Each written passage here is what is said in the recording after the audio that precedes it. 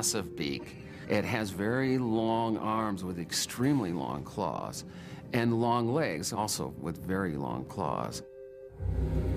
Armed with weapons ideal for attacking small prey and breaking eggs, Oviraptor was cast as the villain of the Cretaceous.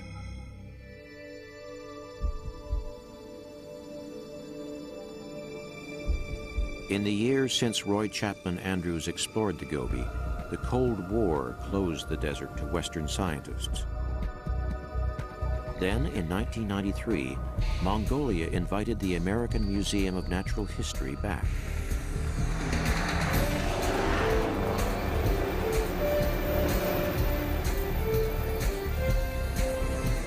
Dinosaur hunters Michael Novacek and Mark Norell are among the first Westerners to revisit the site of the Andrews expedition.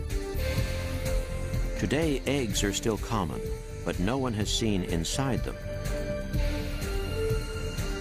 Now, Mark Norell is about to make the coolest discovery of his career: the first ever embryo of a meat-eating dinosaur. Overnight, these tiny bones would transform the image of egg-stealing Oviraptor. On the inside of it, instead of finding a Protoceratops, which everyone had always imagined would have been found on the inside of that, there was a baby Oviraptor. So clearly, is that the Oviraptor, when it died in the 1920s at the Flaming Cliff, it wasn't actually predating on that nest. In all likelihood, it was the parent of that nest. A 75-year-old mistake had been corrected. Oviraptor wasn't a thief, it was a caring parent.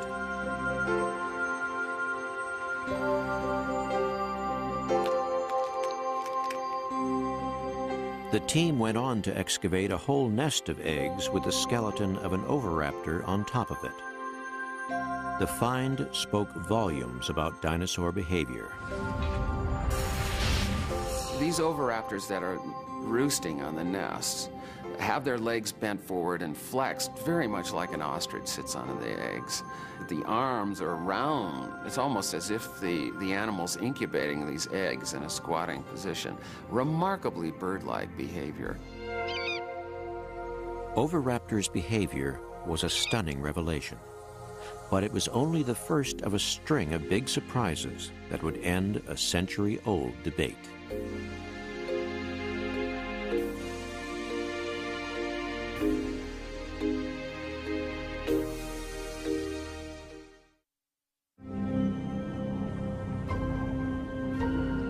$130 million years ago, in China, a primitive lake buzzes with life. The shrieks of ancient creatures fill the air. As the dinosaurs come to drink, a rumble is heard in the distance.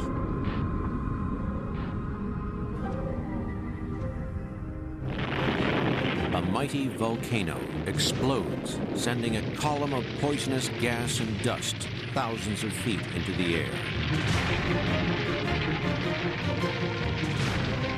1 million tons of ash fall from the sky, suffocating every living thing for miles around.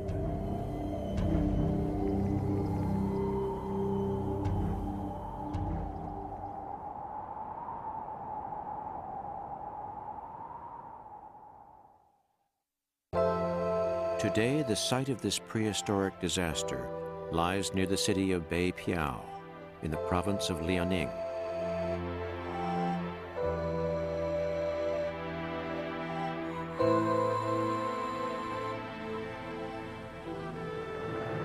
Once the heart of the Manchurian dynasty, Beipiao was the home of the most powerful emperor of all China.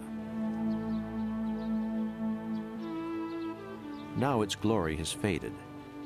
The city makes its living from mining and agriculture.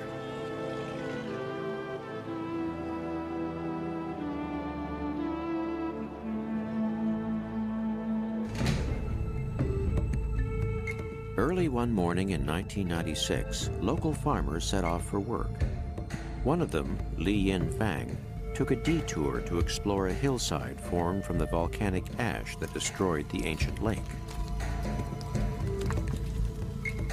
there he uncovered an unusual slab of rock.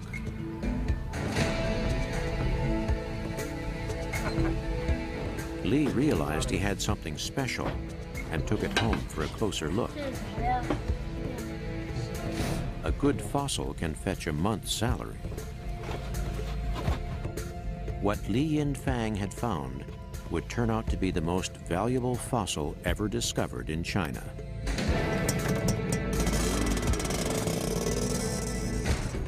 At the National Geological Museum in Beijing, he showed it to paleontologist Ji Chang.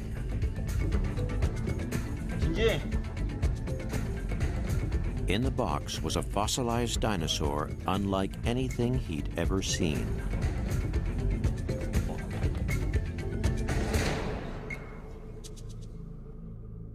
When the farmer gave me this fossil, my first impression was that the preservation was absolutely amazing. Out of 10,000 fossils, it is #1. Not only every bone had been preserved, clearly visible are its ribs, its eyes, and even its internal organs. Here was a predatory dinosaur distantly related to the raptors. Ji Chang named it Sinosauropteryx, meaning Chinese dragon wing. A two-legged carnivore, 3 feet in length with long legs and sharp teeth. It had the speed and smarts to catch fast-moving prey, but it also had something never seen before on a dinosaur.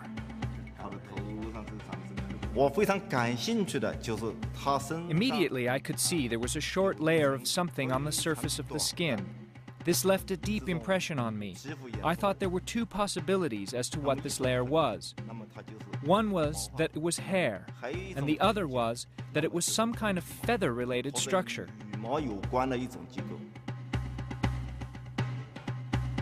Thin filaments ranging from 1/4 to 2 inches long covered parts of its body. Were they feathers?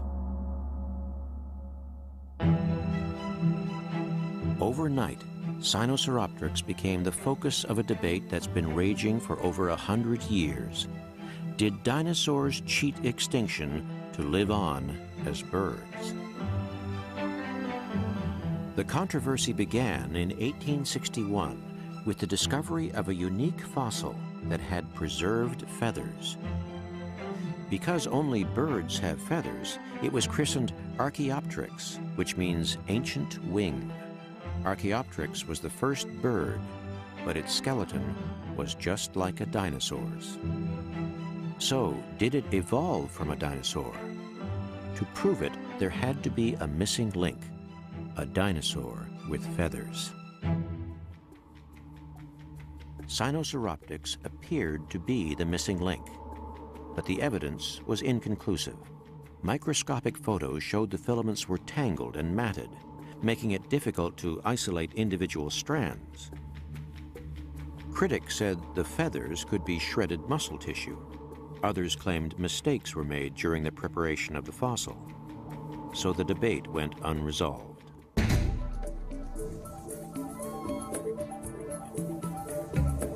Today, a fort protects the site where Sinosauropteryx was found. One of the most fossil-rich regions in the world, it's been dubbed Paleo-Pompeii after the ancient Roman city buried under tons of volcanic ash. Now the Geological Museum controls the area and pays farmers to harvest fossils in the hope of making another discovery.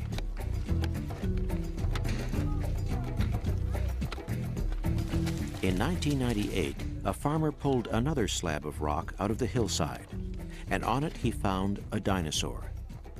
Paleontologist Ji Chang hurried to the site. After we found Sinosauropteryx in 1996, we thought we had found the first feathered dinosaur, but we didn't think it would completely resolve the issue of the origin of birds. But another feathered dinosaur was discovered here in 1998. It was an entirely new creature. This dinosaur was related to the raptors. It had long legs for speed and sharp claws for grasping.